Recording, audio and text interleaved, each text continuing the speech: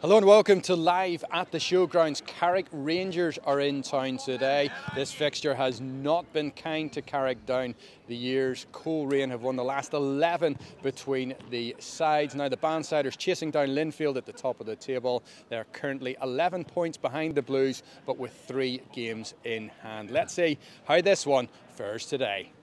Now the Bannsiders beat Crusaders 2-0 last Friday night here, and Oran Kearney, the manager, makes 4 changes. Aaron Traynor doesn't feature in the squad today. Curtis Allen, Aaron Jarvis and Jimmy Glacken are on the bench. Josh Carson, well, he'll revert to left back. Evan Tweed and Ian Parkhill play in midfield. James McLaughlin returns from injury up top. It kind of looks that way to start with, or maybe they're just pushing their left back high, but time will tell.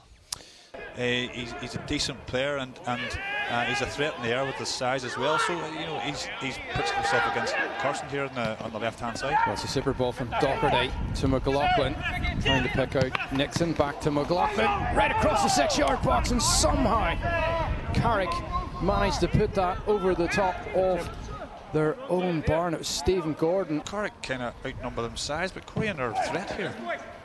Here comes that ball to McLaughlin. It's a decent ball. It's cleared by Smith initially. Doherty gets a chance again. Canning, the assistant on the far side, has now gone down, David, and it looks as if he has maybe pulled a hamstring. Yeah, and the 4th official doesn't look that happy with him either. In fact, he skipped past Colerane's club captain, Stephen O'Donnell. You don't regularly see that. Here's Nixon up against Gordon. Can pass to McLaughlin, and that's a fine challenge from the man who came on to replace Chris Ramsey. Some footballer he was too. And Portadown have taken a 1-0 lead away at Dungannon Swifts. Lee Bonus with the goal there just before half time. So might we have one here. Here is Ben Doherty. Doherty! As indeed, here is Ian Parkhill. Can Coleraine break the deadlock? Parkhill, Hogg does well. Good intervention. Falls to Doherty onto his right foot. Cross into the area. And I think it might have been Nixon with the last touch, and that was the last touch of the half into the arms of Aaron Hogg.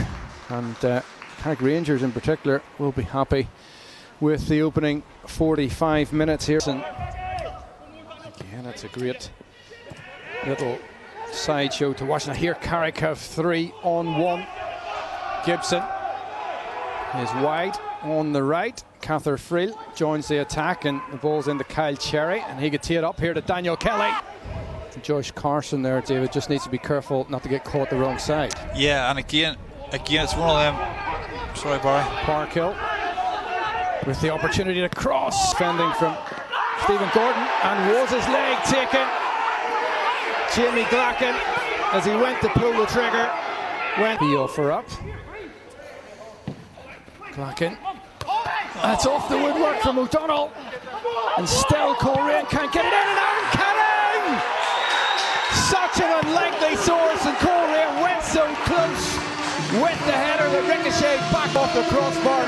Full credit to the Bannsiders and to Aaron Canning, his first goal of the season. Such an experienced head at the back, and he showed there, David Platt, that he can do it up top too. 15 minutes to go, Barry. Just going to say massive 15 minutes for Coleraine, and lo and behold, 30 seconds later the ball's in the back of the net. Great ball in by Glacken, catch Linfield above. That's the key, and it's taking away these points and ticking off these games. Here is Bradley. Bradley's through! Goodness me. That must have been a fine tip over from Aaron Hogg. Bring Joshua Carson into the play. Dinks it to the back post. Here's Doherty.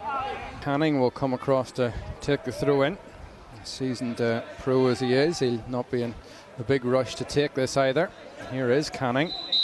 And there is the full-time whistle from the referee, Evan Boyce. A single goal separated Coleraine and Carrick Rangers, who put up such a battle here. Lauren, do you have any more grey hairs after that? I think they're increasing by the week there. And listen, we knew exactly, and I hate it when people say, and they try and soften me and try and soften players with things like, oh, it's only Carrick or teams down around the bottom of the league. It doesn't exist in this league, and the biggest credit I can give Niall is I don't ever remember a time of playing Carrick in the last few seasons at any stage where we haven't had our fill of it from them, and we haven't had it really, really tough. And we drilled that into players all week. You know, we weren't, although everybody else is saying, oh, they've played a huge amount of games. Linfield beat them 7, they were beat by Larne, they've been beat by Glentoran, and there's been a few heavy games behind them. For me, I don't know why it is, but Carrick always turn up against us, and we always have to go and earn our corn. And we drilled that in Tuesday night, we drilled it on Thursday night, and thankfully we had that level of focus today, because it turned out to be that way. Quite a frustrating fixture, but one in which we've managed to get our 3 points in. And had to be very patient today, especially in the second half when we probably should have had a penalty. Yeah, for me it is, and on days like today, particularly if it's 3-0 and that happens, you're not as concerned. When it's 0-0, you know, that's what makes people agitated and becomes frustrating.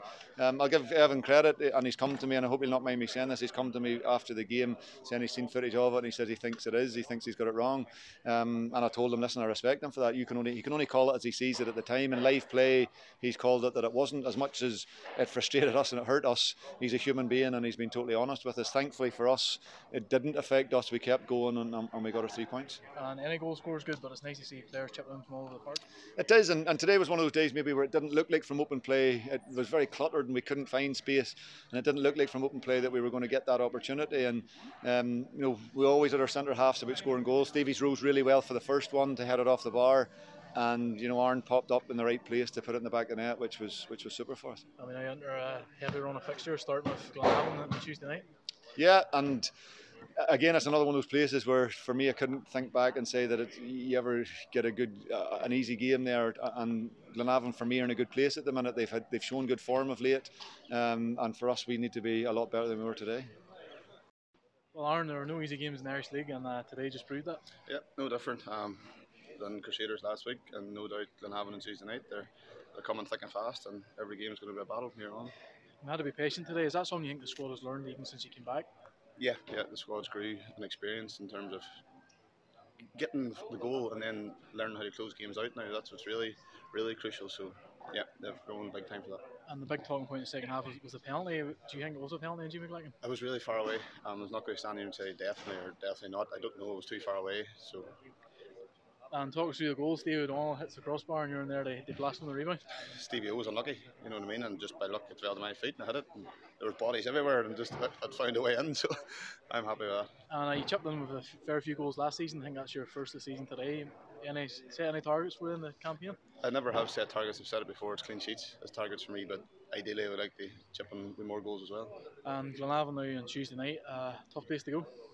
Mournview's tough, but the question you asked me a minute ago, everywhere's tough to go, so it doesn't really make a difference. Every game's a cup final such now. If we want to go, we want to go. And Glenavon, pretty unpredictable team. They beat Glentoran on Tuesday night and then lose to the Glens today. So. Exactly, but that's Irish League, and in a nutshell, that's what happens in this league. So, listen, we can only focus on what we do, and not anybody else, and hopefully we can keep doing what we're doing.